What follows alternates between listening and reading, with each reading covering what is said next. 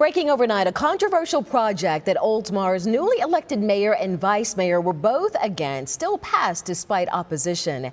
We told you about this debate yesterday morning. We've been following this ever since December. After last night's vote, developers now have the green light to build apartments right next to City Hall. Those against the plan say it's going to ruin the small town feel of downtown. Oldsmar's newly elected mayor and vice mayor voted against the ordinance, but the other council members voted in favor of it. The city says it's already negotiating with a potential developer for the property.